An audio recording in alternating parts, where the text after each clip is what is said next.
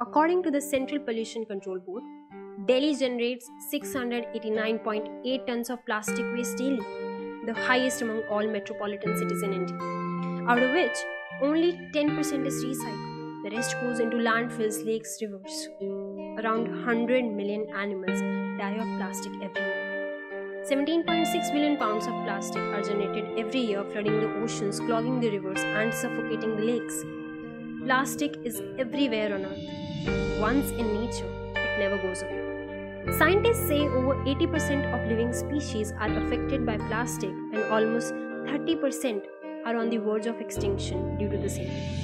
Plastic is everywhere in our food, in our salt, in the air we breathe. 4 times plastic will be generated by 2050. 4 times! The plastic industry is creating 400 years worth of problems, and that is 16 generations. 91% of plastics are not recycled. They use as much fossil fuel as airlines. 99% of plastic causes climate change, and marine animals are under threat.